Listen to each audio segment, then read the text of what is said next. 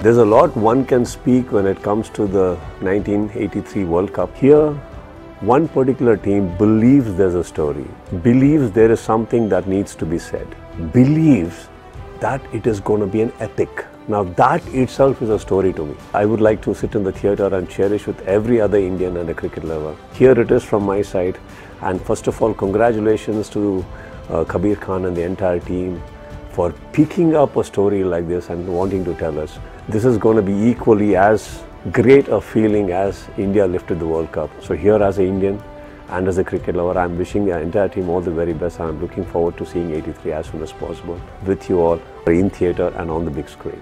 Wish you all the very best.